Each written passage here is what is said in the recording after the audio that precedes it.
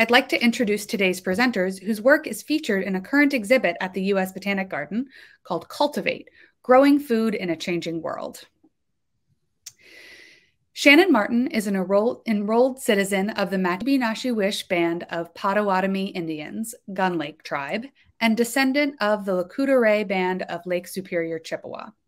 Shannon is the executive director and founder of Cultural Pathways Group, LLC, which supports the development of cultural activation and preservation initiatives, community-centered organizing, exhibition research development, NAGPRA, or the Native American Graves Protection and Repatriation Act, repatriation efficacy, and strategic planning for Indigenous and non-Indigenous communities and institutions. Shannon is the former director of the Zeebiwing Center of Anishinaabe Culture and Lifeways, Saginaw Chippewa Indian Tribe of Michigan, dedicating over 19 years to the award-winning Cultural Center and Tribal Museum. Rosebud Bearschneider is an enrolled citizen of the Lakota band of Lake Superior Chippewa Indians and a recognized descendant of the Lac du Flambeau band of Lake Superior Chippewas. Rosebud is a farmer, producer, and community organizer. Her involvement with Indigenous food sovereignty work spans over the last 15 years, first as a breastfeeding educator and maternal infant home visitor with Healthy Start and WIC, and then as a farmer and nutrition educator with the Sacred Roots Food Sovereignty Project in Detroit. Her time with Sacred Roots illuminated the passion Rosebud has to feed and care for her community. She also expanded her roots throughout the Detroit Agriculture Network as a farmer and former board member at Keep Growing Detroit. As a farmer and producer, she continues to provide traditional foods across Turtle Island. Rosebud remains dedicated to supporting community health and wellness by educating on the importance of revitalizing Indigenous foodways. Her lifelong goal is to give her children and the coming generations the knowledge and skills to live a well-rounded, healthy life woven with ancestral ways. David Michener is a curator at the University of Michigan Matthaei Botanical Gardens and Nichols Arboretum, and a member of the university's mentor faculty in the Public Engagement Faculty Fellowship. With tribal partners across Michigan, he has been working on restoring relationships among the institutions of the state's 12 Indigenous nations with their relatives and cultural heritage that is in university stewardship, including across major properties stewarded by the Botanical Gardens. This includes seed rematriation work. David is more widely known for his work with historic peonies and living collection management. He is on the board of directors of the American Peony Society and co-authored a book with Carol Adelman, Peonies: The Best Varieties for Your Summer Garden, which was featured in the New York Times Best Summer Reading List the summer after it was published. Over to you, Shannon, Rosebud, and David.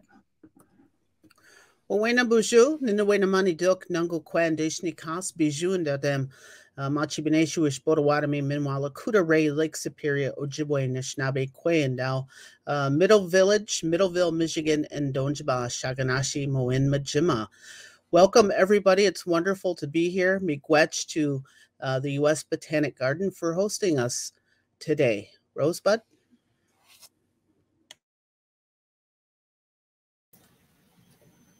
Miigwech Shannon. Anibuju Bamasa Nokwe Indigenous Kaz Makwadodem Wawiatanong and Donjaba. Welcome everybody. My name is Rosebud Bearschneider. I'm originally from Detroit. Wawiatanong is the word that we use for Detroit. I'm Bear Clan, I'm Anishinaabe, and I'm honored to be here today. Miigwech. On to you, David. Welcome everyone. I'm David Michener. I'm 9th generation Euro-American settler, and I've been living in Michigan for the last 32 years.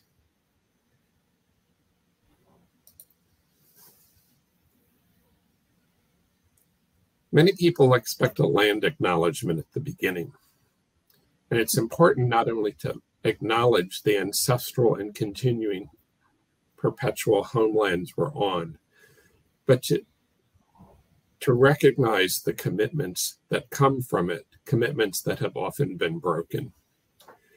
In 1817, the tribes of Lower Michigan signed a coercive treaty at the foot of the rapids.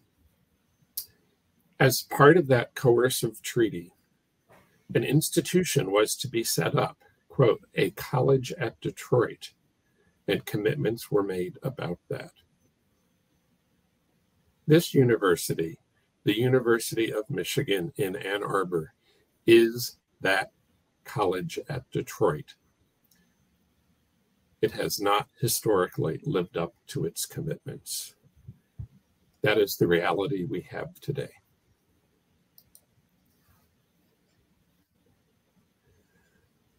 One of the ways of moving forward is out of a Micmac concept of two-eyed seeing, where we bring together indigenous and Western ways of knowing. And it's important to acknowledge that these are ways of knowing, not some sort of existential Western truth, but they are knowledge systems that are based in our cultures and lead us to the future. Here at the Botanical Gardens, working with tribal colleagues who represent their sovereign nations, we have several areas where we're exploring how to we restore right relationships between the peoples of these places and their kin including lands, waters, rocks, trees, plants, in ways that we can acknowledge that we are actually not the owners and probably in the long term, not actually the stewards. And so we have here three of the projects that, shouldn't call them projects, three of the ways forward we're exploring.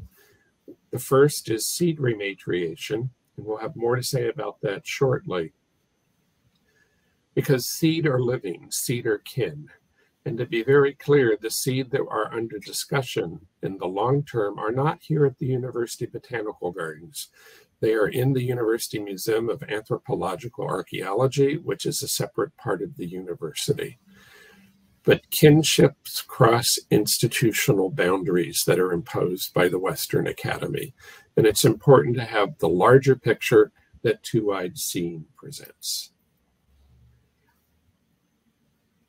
The last element that I want to talk about in the introduction is, why do museums even have tribal seeds?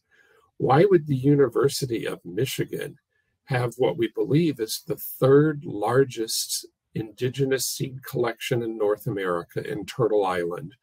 The only ones we are aware of larger are the combined ones of the United States Department of Agriculture plus the Smithsonian and Agriculture Canada. To our knowledge, there is no good indexing of the seed, the relatives that are kept in museums, such as at the University of Michigan, at a regional or continental scale. Each one is different, and each one is rooted in a culture of early 20th century science at the time, which viewed humanity through an often eugenics view of races. And quite bluntly, from my perspective, I'm not trained as an anthropologist, seem to view the indigenous peoples of North America as, if not a subordinate group of people, then one that was going to vanish forever. And so the museums seem to have an interest in acquiring, by one means or another, the cultural heritage and elements listed as objects in museums. And that, in short, is how I understand this to have come. Shannon, would you like to carry forward? So as David mentioned it in the previous slide, you could see the dissection of our sacred mounds, burial sites. While this pillaging was taking place, at the same time, there was also what we call a movement called salvage archaeology or salvage anthropology. And that was going at the same time when our sacred sites and burial grounds were being excavated and oftentimes by treasure hunters pillaged as well. So NAGPRA came into play, the Native American Graves Protection and Repatriation Act in 1990 by an act of Congress. And that triggered universities, museums, and institutions who receive federal funding to consult with federally recognized tribal nations on the collections and inventories held within their repositories. Primarily, well over 300,000 sets, a minimum number of ancestral human remains, were in various institutions and museums across the country. So during the time of the salvage archaeology anthropology movement across this country, botanical materials, botanical and medicinal belongings were also confiscated and taken. And for many of us here in the Great Lakes, we call ourselves the Anishinaabe. We have a connection, and we're taught about this sacred connection for our place in creation, since we are at the time that we are able to recognize our place in creation. So we hear these beautiful teachings and stories as young as 2 and 3 years old. And in these connections, we understand that everything has a spirit. Our language, Anishinaabe Moen, is 85% animated, action words. And it's that way because we do believe things have a spirit. We don't consider them deities or gods. We understand there's only one creator, but like us, they have their own beautiful spirit that protects them, provides them knowledge, and carries them through their lifetime. So that includes plants, trees, animals, fish, insects, rocks. And in our modern day world, even our cars have a spirit. And so in that way, we have the reciprocal relationship and respect to care for what is within our sphere of creation. So during a consultation with the University of Michigan, various tribes from Michigan were invited to the university to sit down for sometimes 2 to 3 days with the NAGPRA team. And that includes Dr. Ben Segunda, who you can see standing on the left side of the picture. Amadeus Scott, our primary contacts at the university. And during a consultation, my mother, who was serving at that time as the NAGPRA representative for the Match-E-Be-Nash-She-Wish band of Pottawatomi Indians, she's seated in the white dress in the front. During a consultation in 2015, she asked the most simple but beautiful and profound question of the university officials. She asked, "Do you have seeds within your collections?" And they notated her question and said, "Sydney, we'll get back with you." And they truly did. Within a day after we left Ann Arbor, Michigan, Amadeus phoned my mother and said, "Yes, we have an extensive ethnobotanical collection." And that triggered what you're seeing here is our first meeting in August of 2016. Just less than a year later, the university was responsive to our request to begin exploring their ethnobotanic and seed collections, our relatives, seeds that were collected through these decades of salvage archaeology and anthropology, and were held within the collections. And just like the repatriation of our ancestors and their funerary and sacred belongings, many of us here in this picture believe that we also needed to free our seed relatives as well. And that triggered the movement at the University of Michigan with the various tribes now throughout the Great Lakes.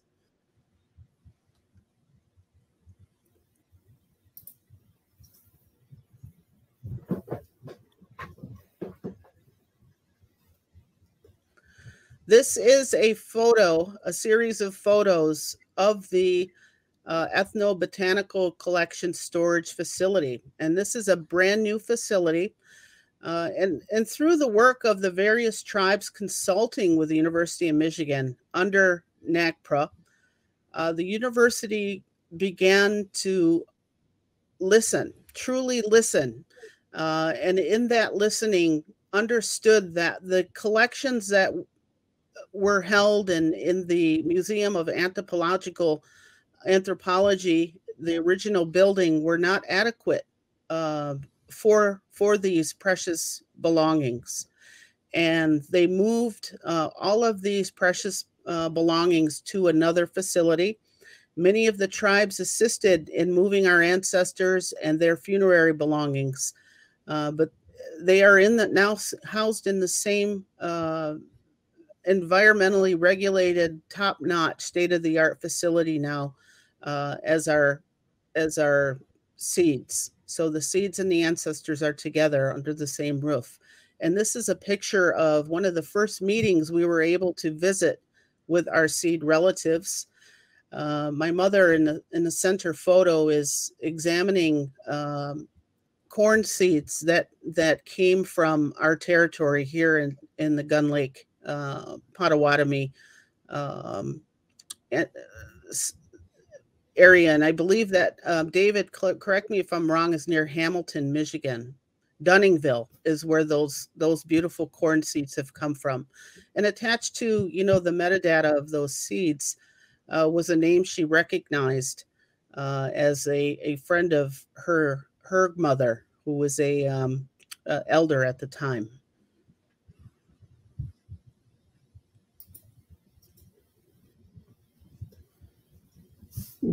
Shannon, may I make a few comments here? Absolutely. It's really important. It's foundational that the way forward begins here in Michigan on Turtle Island, even though the number of seeds, the living relatives, are few out of the 4,000. Most are from other parts of Turtle Island. But if we don't begin here at the heart, at the core, at the center, how is there any legitimacy to go forward? And so some of the questions that I get asked at times, well, why not start with the tribes that are most represented? Or why not start given any other way? This university was founded in a, quote, gift treaty extortion with the tribes. The seeds are here. The only way for integrity is to move forward with the tribes and the seeds that are here to set the way. And as we have a way to move forward, then we can be involved with others whose relatives are quote, stewarded here.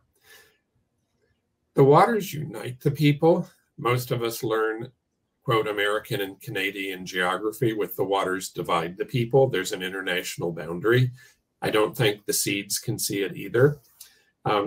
And so Michigan and Ontario and how the tribal communities, the sovereign nations, view who is related is what determines who is first, not how the seeds are indexed in the metadata.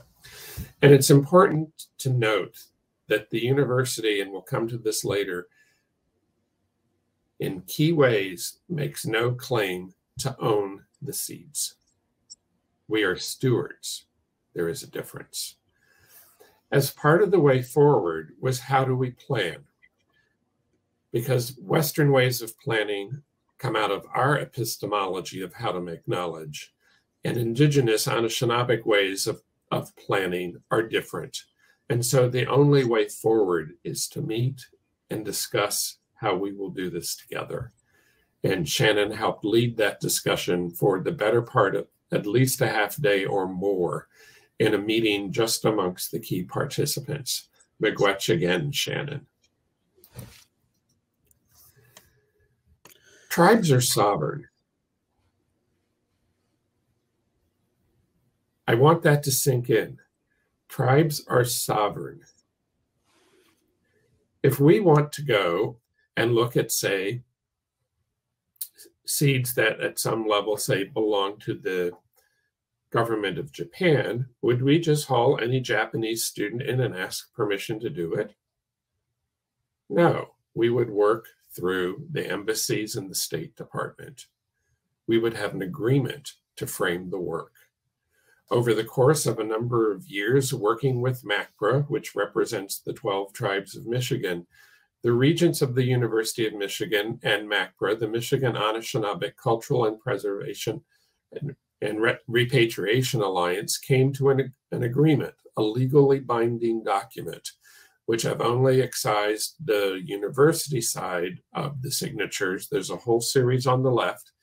It is a short document framing the way forward and the protocols, and that the way forward is fundamentally determined by the community of origin. And I bolded in here on the first bullet that these belong to the originating communities, not the University of Michigan. That is a signed legal statement of the university. It cannot be abrogated by anyone below, from the president down to any university curator or staff member. It is the interpretation of the law. That's an important framework, and it is part of how we are working to share power and to have co-generative ways forward.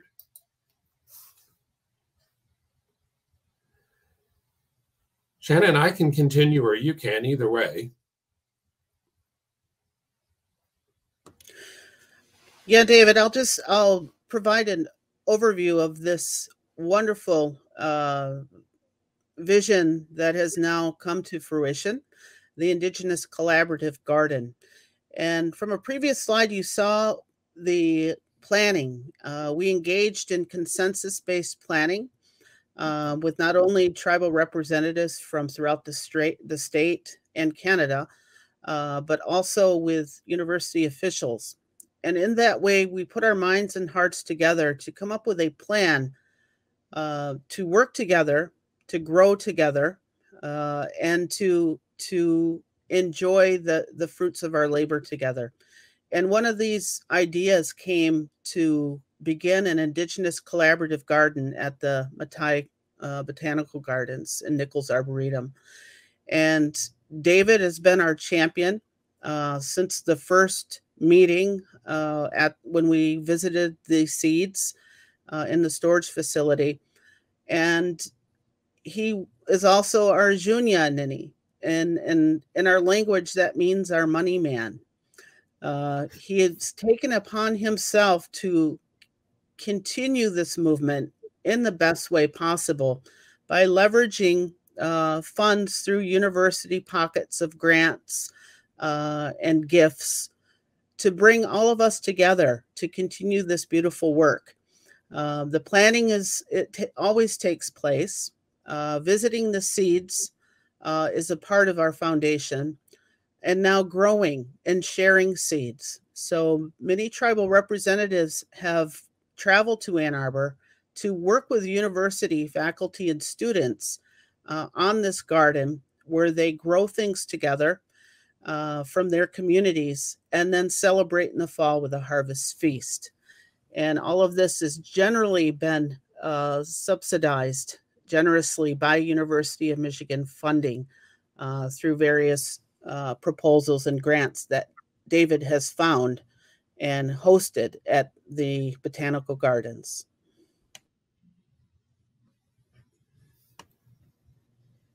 Miigwech, Shannon, the key point that has been made repeatedly is following tribal protocols as interpreted by the elders is an indication that one has heard and one is showing respect.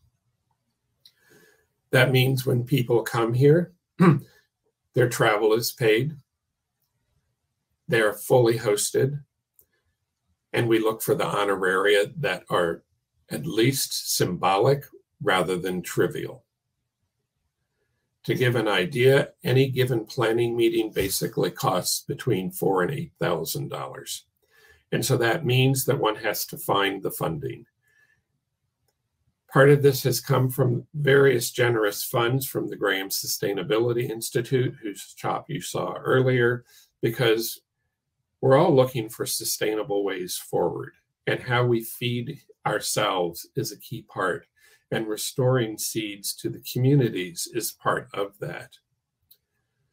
Amongst the other elements here is that the guidance is that when we build this garden, and it's in a very secured site, traditional tools are used because that's what the seeds last knew, and that's how the earth should be prepared. At least that's how I, as a non-native person, interpret the instruction. So that's why the traditional tools, no steel, no iron.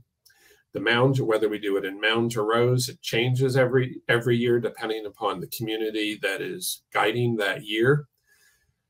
What you see here is that currently we are not growing seeds from the museum. It was thought that what we should first do is, one, show that we can work together for a number of years so that anyone who is concerned about our capacity to engage before, quote, risking the seeds with the community, that we could put that to the side. And that meant working with people within the Indigenous Seed Keepers Network, within the tribes, and looking at what was of interest to the tribes. Everything grown here is returned to the community of origin or the family that presented them.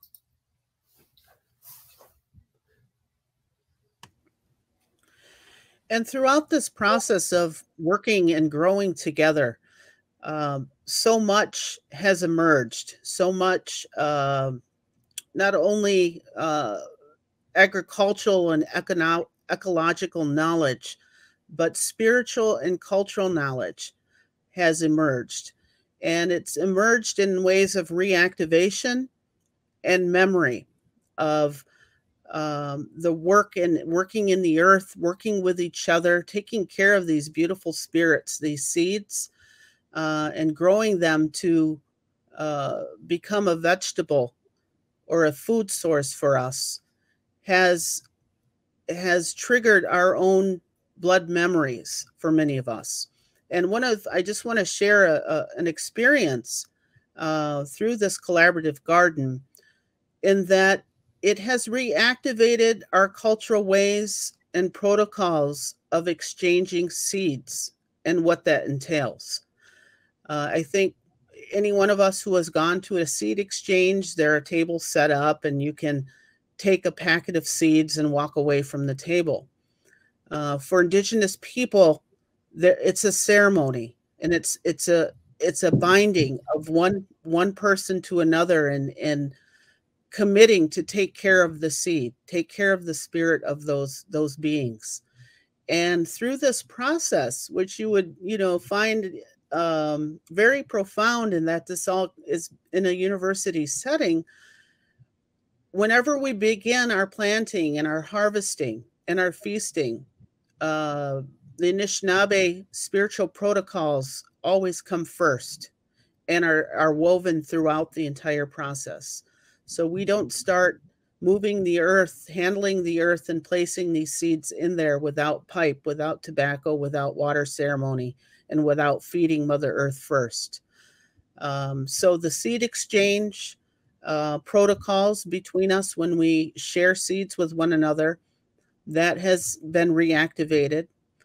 Other reactivation has been planting songs and prayers are coming back to us through this process.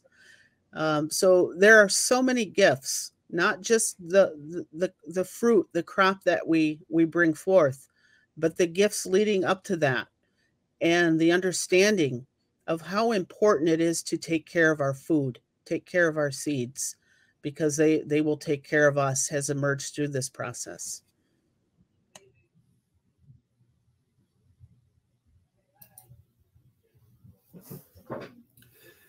The actual garden is fairly small. You see about a third of it, a quarter of it, through the greenhouse window behind Shiloh Maples here of Indigenous Seed Keepers Network in 2020, when the harvest was during COVID. Yes, this entire engagement continued right through COVID, with coordinated very carefully with the Central University management that we were following strict COVID protocols, because of course no one wants to bring any illness home to the elders, and we don't wish to be a plague vector. There's been enough of that in colonial history. And I've intentionally not said any great detail or given aerial photos or pictures of the garden. It is located within a research complex between research greenhouses that themselves are joined by buildings. So the courtyards are long and narrow, and no deer or raccoons can get in, which turns out to be very important given the number of deer and raccoons around the property outside. These greenhouses are also not open to the public. So this gives us a level of security, because one of the great concerns is that there may be people who want to steal the corns or the melons or the sunflowers or the amaranths or anything else that's grown out there, and either patent genomes or just have the seeds themselves as hoarders or to put them out in some way. And I also have to say that there are those amongst the Euro-American community who have very strange ideas about what it is to be an ally and a liberator, where what they're really doing is marauding. So for physical security, it's in a place where we can control it. For genomic security, and Dan Cornelius, then of Intertribal Agriculture, he was in a previous image, emphasized to us that we need to be really careful that there is no concurrently blooming corn on site or within any area that we control, or if there is, that we need to be aware so we can do controlled pollinations ourselves. We don't need GMO seeds. We don't need the issues coming out of a Supreme Court decision involving that. These are traditional seeds, and as we work on the ones out of the museums, it's essential that they be the seeds the communities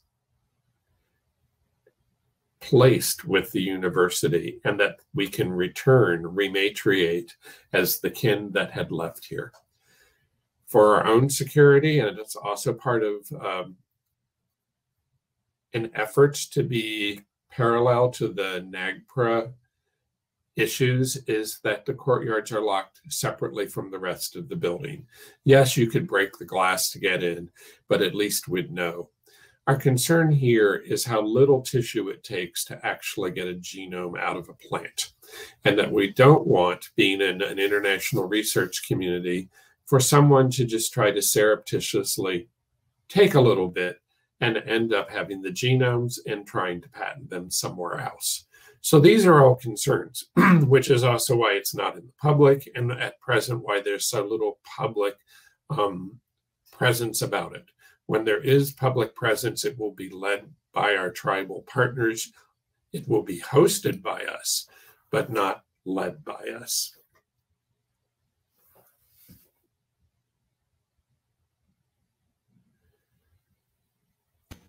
Is it my turn? All right. So again, my name is Rosebud Schneider. I'm currently the vice chair of Ziba-Mi-Zhuang Board of Directors, formerly a farmer and the market manager. We were given this opportunity, was it 2 years ago now that we've done that? And that's last year is actually my first year participating in the project. And it was a real honor to be able to, you know, I've been watching it from the sidelines, learning alongside many folks. I've been in this movement for I don't know, for a while now. And for me, it's an honor to be able to connect with these seed relatives, and, you know, be able to grow them out and learn from them and then share them with our community. So this is a picture on the right, was last year at our opening ceremony when we planted our corn sister. And so we getting to know the three sisters, and, you know, my experience with them is that they're not all are created equal, and understanding which grows best with each other. So last year we chose, if you see on the slide on the bottom, year 22, we chose a Bear Island flint corn, which is a white flower, accompanied with the Ghetto Kosaman squash and Chippewa beans and Odawa pole beans. And you can see the previous years what were done. But I've had a lot of success with these three sisters. And there's been a really big effort to multiply our stock specifically with these Odawa pole beans. We were given those some years ago. And actually, when I started working in my work in Detroit, we were given Odawa pole beans back then and Gato opossum and squash. So I've been growing those for a while now. Was there anything you wanted to say about this, David? Sure. So one of the corns, as an example, is this particular corn by Jacques Desjardins, which has been with his family for generations. He's in the red shirt on the left. This is at the harvest. Shannon had mentioned the protocols of gifting. The entire garden generated or gifted 4 braids of corn. And although they were grown here, we, the university, as with all the rest, have absolutely no say, nor should we, in where they go. And Jacques did the gifting. And so they're presented in the middle as kind of a mandala. And then on the right, one braid was given to the then representative from Little Traverse Bay Band, which is Ziba-Mi-Zhuang Farms community. And on the right, I believe, is the subsequent year of it being grown out. And I don't know if you have more you want to say there about Rosebud, but this is, to my understanding, really what Jacques wanted. And notice Jacques is here for the gifting. Part of the honoring is we found the funds. It was essential for him to come down here to be present for the gifting. Who else can gift? So that's just part of the budget. Right, and you are right. We were gifted a whole braid of that variety. That is the Red Lake flint corn, Red Lake flint corn.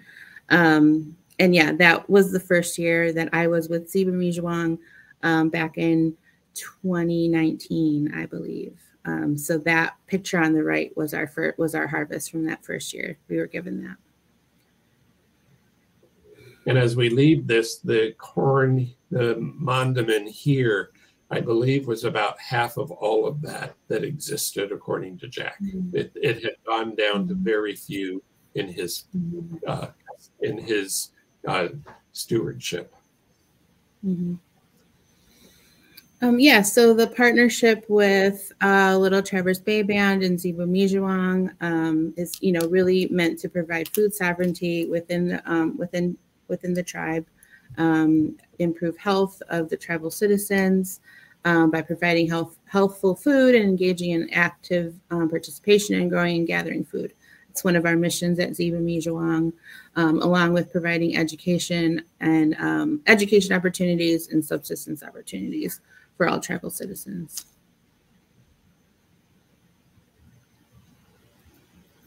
Oh, it skipped to one. Skip. All right. I think this was you, Shannon. So we talked about the gifts that we've received in doing this beautiful earthwork, but 5 key points that emerged and carry us through, whether it's a planning meeting or harvesting or growing, is that we keep our long-term goals central. And long-term goal in working with the University of Michigan to free some of our seed relatives from the ethnobotanic collections, testing the viability, growing them out, and getting these seeds back to their origin communities so that they can grow them on their own land from where they came from. Find and redirect internal funds to pilot work that the elders, tribal elders, guide this work through and through, in which they request. And again, we do everything with elder and culture keeper guidance. We always have our tobacco and offer our prayers, vocalize our intentions to one another, and then listening to our museum garden peers for obstacles and stumbling blocks. The experts that are working within you know, the institutional fields, and doing heart listening with them, heart talk with them, so that we can work together to create this framework that we hope could be replicated throughout the country. And we see that it has begun in some pockets throughout the United States where seed relatives are being returned. And it's because of that, coming together in a circle and talking with one another, and the understanding that for our own health and well-being, many of us need to have these sacred food medicines back in our community, and we need to work with them, grow them, and eat them throughout the year. I know that the Field Museum has returned seeds, so this movement is taking hold. And then, as always, and what is led by the beautiful heart of David Michener, is being a respectful host. David is one that if we could replicate him and drop him into every university and institution that houses Indigenous seeds, that would be a wonderful thing, because he makes things happen, and you have to have and cultivate those types of relationships and allies and people within museums and institutions. And as Indigenous people, we know what that means, to find a very good ally. And, you know, being the respectful host, he makes sure that when we arrive at our meeting spot, that there are tobacco ties, that there are fresh strawberries. And that is just something that the University of Michigan at Matthaei, and also through our NACPRA work with Ben Secunda and Amadeus Scott, they provide these settings for Indigenous people when they arrive, to make sure that we feel comfortable. And traveling out to our communities, to attending our maple sugar tapping, to, you know, travel and do some farm work at some of our Indigenous farms. This is what the reciprocity and the relationship means, and it's growing. It's growing together and listening to one another.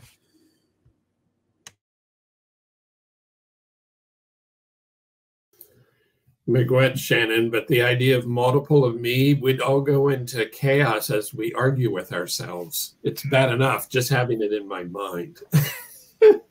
Miigwech. Just to tie up with a couple of things from what I will call the majority culture conundrums, where we get in our own way.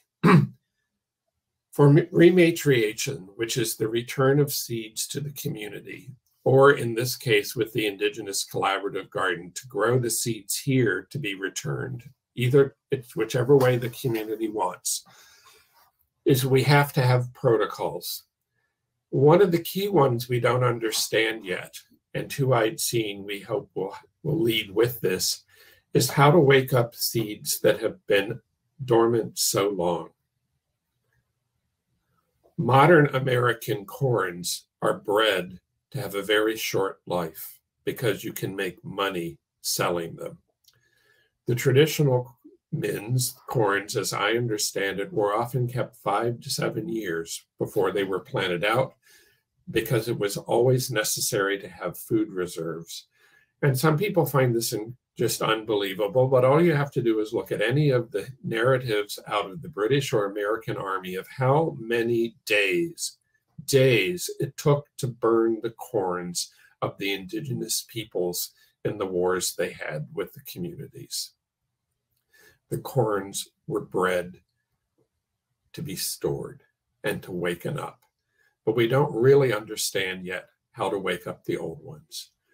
There has to be a way and a process for this museum, this unit complex, there are 18 museums here at the university, for our complex of museums and gardens to reach beyond this part of Turtle Island. Right now, we only have the protocol, the agreement with MACPRA for the 12 federally recognized tribes of Michigan. These are different climates. We're in a period of climate instability. What's the way forward? And a key one is, how do we change professional ethics of museums and gardens so that the protocols here are normalized, that the whole idea of co-management, of elder guidance, are worked into our policies and our procedures rather than being viewed as a special project to the side. They aren't. They're foundational. There are over 4,000 seed lots in this university. That's how they're accessioned. How do all the different peoples, indigenous peoples and tribes of North America, even discover what's here, find out what's here? What about the about 18 other seed collections we've been able to deduce are likely at other public and private universities and museums? How is this information carried out? And part of the reason for the protocols is you just can't have somebody coming up and saying, I'm from such and such nation, give me all the seeds. This has to be through the sovereign agency of the tribe, which is why we have the agreement and the sovereign nation, the tribes here in Michigan through MACPRA, designate who signs and whose hands the seeds will go to. And what information is appropriate to put out there? You'll notice we've done this, we've been engaged since 2016. You won't find much of this on the web. That's intentional. It's not because we don't know how to publicize on the tribal side or on the university side. It's because we have to rely on elder guidance and culture keeper guidance of what information is appropriate to share in a venue like this and how it might go beyond. And how do we speak to the broader publics, to the other tribes? And that's part of why we're here today. So just here for this partner, these are the symbols or the indicia, so to speak, of various parts of this university and other institutions that have been involved. Some of the tribes and tribal agencies that involve. MACPRA itself does not have a logo that loads well on here. This takes a lot of doing. And what I hear in a number of other university and non-university museums, well, that's not my job. Friends, none of this is my job. It is all of our jobs. And it is not a job. It is an ethical obligation. And it is something that you have to discuss with your management of how we move forward as ethical, decent humans, stewarding parts of another culture's kin relationships in ways that will move forward for healing. So that's what I have to say. And Shannon and Rosebud, likely you have things to say too before we move to Q&A.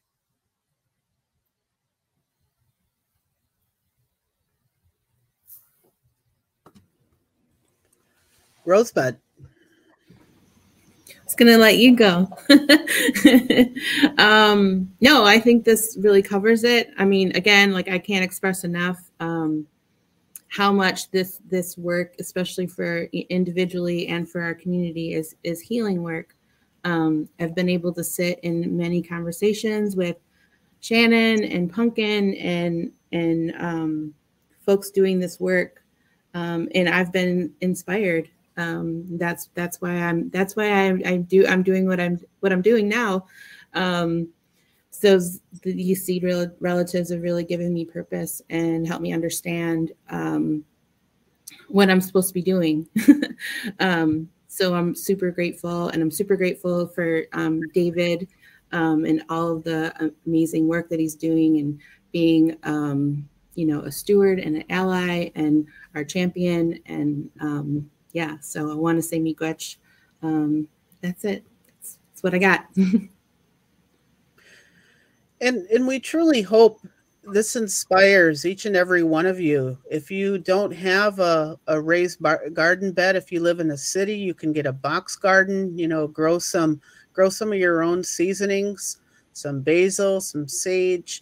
But, these types of movements, they take root in your spirit, and they awaken something within you that have been dormant. And when David has spoken about the seed dormancy. There's a dormancy within us. And when we do this good work together, so much is awakened, so much blood memory comes back to us. And encourage each and every one of you to work in the dirt, you know, grow some seeds out.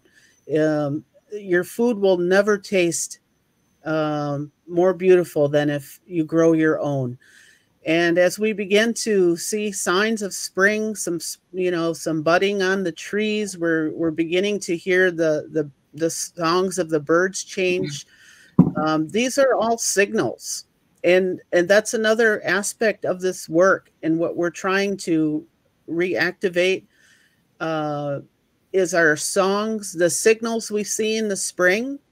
When you hear the flicker and the pileated woodpecker tapping harder than they do during the middle of winter, that means that's a signal for people to start getting their maple sugar supplies ready. Start getting your buckets cleaned. Start, inventorying what you have, because they're letting us know the sap's going to be running soon. And so it's a way of opening up to be more in tune with creation, that this beautiful work. And when so many people come together from different tribal regions and groups and work together, we share important knowledge, or their blood memories awakened and they share something. So it's just, I saw a question in the chat about, what other types of collaborations can take place, and we do know that many tribes here in Michigan are practicing their own food sovereignty. They're cultivating their own gardens.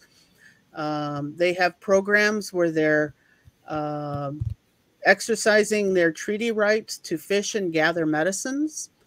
And, we're doing this in cooperation as well with, the Michigan Department of Natural Resources, and working with them to find some of these medicines and tree relatives that we need to do our good work here on the land. So we're not alone in this anymore. And it's good to have partners and allies, and never be afraid to ask for what you need. And many tribes are doing that. We're expanding our territories, our hunting and gathering. And we're also activating protocols with one another, especially with wild ricing. When there are tribes who have no access to harvest wild rice, they're utilizing ancestral protocols and gift giving and a petition to another tribe who has wild rice. And their delegation is meeting with the tribal leadership to request access to their wild rice lakes or streams, rivers. So there's a lot going on right here in the Great Lakes, and I'm so hopeful that it's just going to continue growing, with us getting back to our ancestral diet, one that supports our genetics. And in that, we'll find good health. When we cut back on, the carbohydrates and the sugars, only ingesting maple sugar rather than, the white granulated sugar. Those are things that our tribal dietitians, our health departments, our cultural programs, and our environmental programs are now working together to do as much as they can to provide these indigenous foods to our communities. And even if it's just a start, one harvest in the fall, and providing, the harvest, maple sugar and some wild rice and squash, those boxes are getting to our communities, to our families that need it. And the return to our ancestral diet is slowly making its way back. And I'm happy to see that. Oh, I wanted to address one more question before turning this over to David. Somebody else in chat asked about the floral beadwork design along the side of our slides. Floral designed beadwork and quill work is an identifier of many Great Lakes tribal nations, from the Menominee to the Meskwaki, Ojibwe, Pottawatomi, Ho-Chunk, Cree, those types of floral designs signify important pharmacopoeia knowledge for family lines. So there was a time when these designs would be worn by a particular family, and you could look at their bandolier bag or their regalia and look at what they have, and with that there'd be an understanding that they know what the medicinal properties are of the dogwood flower or the bloodroot. So they know how to work with that, and they carry the spirit of that plant medicine or food on their bandolier bag. So these types of floral designs identified a person or a family and their knowledge of that particular plant medicine, food, or series of medicines. They would design that into their regalia, onto their bandolier medicine bag. So if you want to know more information, there is a book about bandolier bags published by the Minnesota Historical Society called Bandolier Bag is Worth a Pony, I think. So thank you for those questions. I hope I answered them as best that I could.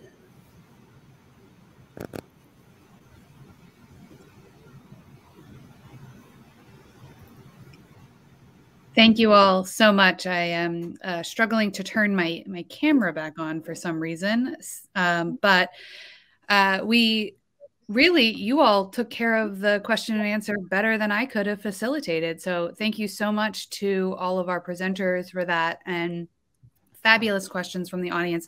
I do want to draw everyone's attention to the slide that's up right now. You can see contact information for these amazing presenters. If you have, I know we don't have time to go into detailed answers to all of the fabulous questions you're asking. So please feel free to reach out and follow up with us. But I'd like to say, again, thank you to our presenters and thank you to the audience who attended. That concludes our program today.